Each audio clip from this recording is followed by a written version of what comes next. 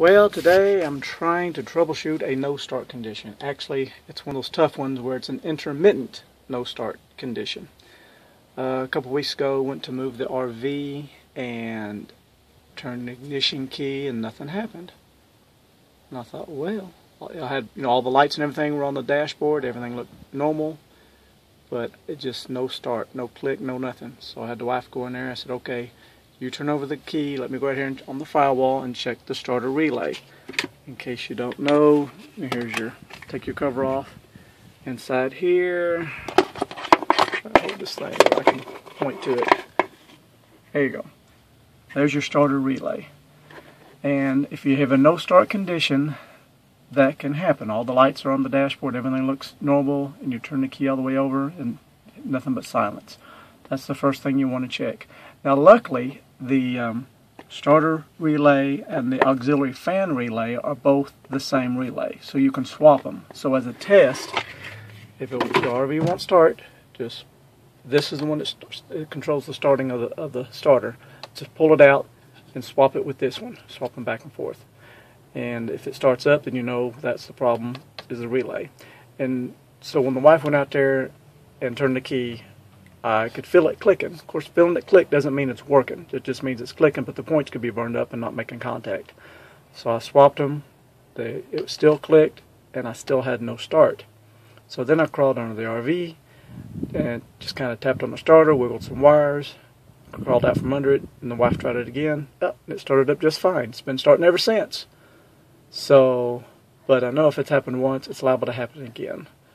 So what I'm about to do now is drop the starter. Don't look too hard, and I'll show you what that process is like. I'm going to get into it, see if I can try to determine why I had this intermittent no start. That's the last thing I want, is on the road get a situation like that and have to get a starter out on the middle of the interstate or something other. So that's what I'm going to do. Curl underneath here and we'll see what we find out. I thought I'd show this. I know it's simple, but first thing you want to do is remove your ground cable off of your engine starting battery, because when I take those big cables loose on the starter, you don't want that big cable laying around under there hot that's going to touch something. So, and you want to make sure you're dealing with the correct battery. This is the engine starting battery, not the house batteries. So I've got that loose. Now I'll crawl under there and get to working on it. Okay, here we are under the RV. Here's the starter. And it's kind of tight under here. I don't have it jacked up or anything. But I took my test light just to make sure I had no current on this, and I don't. And it don't look like it's going to be too hard to remove. You got one bolt back here to support the weight of the starter. You got these two long bolts here. Take a couple wires off, and I should be able to drop it right off fairly easy. There's the heat shield. That should come off with it. So we'll start taking a few things loose and see how far it's out. Came out really easy. No problem at all. And if you're going to do this on your own 8.1 Vortec, very tool-wise, all you need is a 13mm socket, 3/8 ratchet, and 8mm 1/4-inch drive to get your small. This is also 13mm, and these are 13mm. And I was wrong earlier. When I was looking at it, I was seeing that this bolt here, that's a 10mm. I was thinking that was supporting the rear of the starter, but it does not. It just supports the heat shield, so that don't have to come loose. All you gotta do is take your wires off, drop the two bolts, starter drops right out. So now I'm gonna take this inside on my bench and take things apart and see what it looks like. So here's what I found out. Took my starter apart. Well, first of all, when I went to take it apart, found out I needed a special socket called an E-socket. It's like a E-TORX bit, except it's in a socket form. So I ran down to the street and bought me a set of sockets. So if you ever want to take one of these apart, you're gonna have to have that. Can't see what size that is, but that's what size it took to get it apart. And looking at the starter, actually the starter internally looks great. I mean, the brushes, can't even tell they've even been worn. And this is a 2000, it's got 11 years on it. So that looks fine. The the magnets. That's something else I was going to point out to people. A lot of people, they got something, a car won't start, they reach under there with a hammer and tap the side of the starter. Well, the reason why you never want to do that is because you have ceramic magnets in here, and they're glued in place. If you hit that with a hammer, you're going to break your magnet, and you're going to have all kinds of trouble. So don't do that. And when you take this apart, just be careful about, take a magic marker, make you a mark, so you put the housing on exactly where it needs to go, how it came off. Because you got drain holes here, and you want to make sure your drain holes are at the bottom, so it gets any moisture out of it. But my troubleshooting, I believe what I'm going to go ahead and do is just replace the solenoid. Because the starter itself is great. I'm going to go ahead and take it apart. I'll put a little grease on this bushing here, add some more grease to this. It's amazing that, how it's kind of a relatively small starter that starts this great big 8.1 Vortec engine. But here's part of the reason why it's got this gear reduction in here that really gives it the torque, I guess, gets it going. But here's the solenoid, and I see there's some numbers on here, so I'm going to try to get on the internet, see if I can't track down just the solenoid by itself. So I believe what's happened, where I had that no start condition, I believe that there's maybe just intermittently, every now and then, the solenoid's not making contact. Could be corrosion, whatever. But after 11 years, who knows? But that'll be cheap insurance. I'll go ahead and pop a new solenoid on there. I know the starter itself is in good shape, and I'll clean up all my wires. Tool-wise, to get this apart, can't remember if I mentioned that before, but you need like a 13mm socket to get the starter bolts off with, and 8mm for all these small ones. But then again, you can get this goofy socket to get the solenoid off. Those little bitty, here they are. Those goofy little screws you gotta get off with that socket.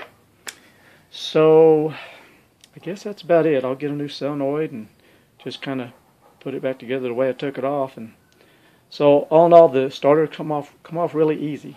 You just wasn't no problem at all.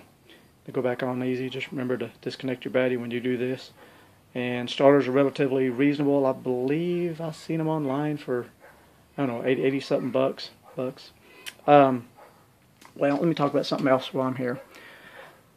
Over the years, when I've had a vehicle of my own and it's finally time to replace the starter, I like to a lot of times rebuild the original starter, because a lot of times your OEM starter, the factory starter, will be of better quality than if you just go and buy a discount rebuilt starter, because you never know, are the windings as strong, they got cheap parts in them or whatever. Because most times, what's been my experience over the years, eventually the starter, it's just your brushes will get worn, and it'll give you the same symptom like a solenoid. You'll just maybe click, it won't start, but you tap it and it'll start. Well, if one of these brushes loses contact, you get that same symptom, because the current has to flow through. So if you get the brushes wore down enough and you tap it and it starts, and you think, oh, it's just the solenoid. Well, it's not the solenoid, it's actually the brush. But you can get these set of brushes relatively cheap compared to a whole starter. You just buy this little plate here that unbolts, put that back on there for maybe 20 bucks or so, when everything else is still perfectly good. And just rebuild it yourself, and then you still got a high quality starter inside. You still got all the original components from the factory, because sometimes you don't know what you're getting from the aftermarket, Taiwan or something like that. So hopefully that'll give someone some help. Well, I decided to go ahead and take this all apart and clean everything up real good, and I was going to talk to you about my solenoid investigation and what I found out. Here's the original solenoid, the OEM from 2005, what came on the RV. And I got to looking up the AC Delco number, is that one right there, but I couldn't find any of those locally. And doing some searching, I was finding solenoids anywhere from $13 to $50. And of course it's hard. I want a good solenoid. I don't want to put no $13 solenoid on my motorhome. So in my research, I found here at O'Reilly's this number here, an S5130. It's actually manufactured by BorgWarner. That's what the BW stands for, which I didn't. The parts counter guy educated me on. It is made in China, but it is, just look at the finish. It does look like a very high quality part. It's good and heavy. Looks virtually identical. and it was $45.83 with a lifetime warranty. So I got that, and I took all the gears and stuff out. I cleaned them up. I carefully, where's my piece at? Oh yeah, this part here. I carefully took the bolts out of it and left the brushes on the armature here so they didn't come flying off and have to deal with putting them back on. So I got this off so I could inspect the bearing. I'll just put a little dab of grease in there, and of course a little dab of grease on my gears. So I put all that back together. Got all this cleaned up. No, I'll put all that back, and of course there's a little bearing down there in the bottom, little needle bearing. Put some grease on it also.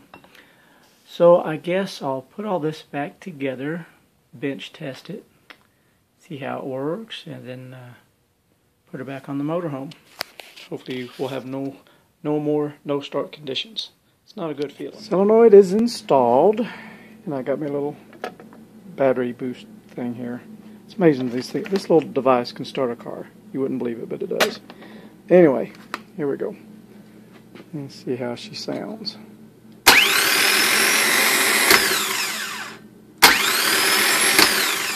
Okay. Sounds good. Alright, just put it back on the RV. And one more thing I wanted to mention, because this has a lifetime warranty on the solenoid, whenever I get a component that's got a lifetime warranty, I try to write it on the part. Because you know, when this starter, 5-10 years from now, I have the same problem, I'm going to completely forget that this solenoid has a lifetime warranty. So the next time I take it off, hopefully my writing will still be on there, and I'll see it, and I'll say, oh, I'll get a free solenoid. So that's a little tip, because it's hard to remember those things as the years go by. We're back under the RV, and everything's all bolted up, running real easy, and got my wires all back in the right spot. Everything looks good. So we'll go up top, turn the key, and see what happens. Well, I got done just in time. Got here in the RV. Of course, it's like 2 o'clock in the morning. You see it's dark outside. And it's just now starting to sprinkle the rain. So I got the doghouse off so I can get to the engine. And we'll see what happens now.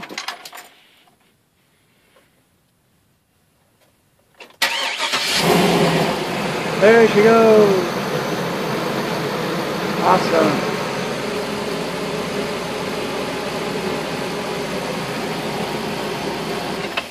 Alright, so now you know how to rebuild your starter on your 8.1 Vortec.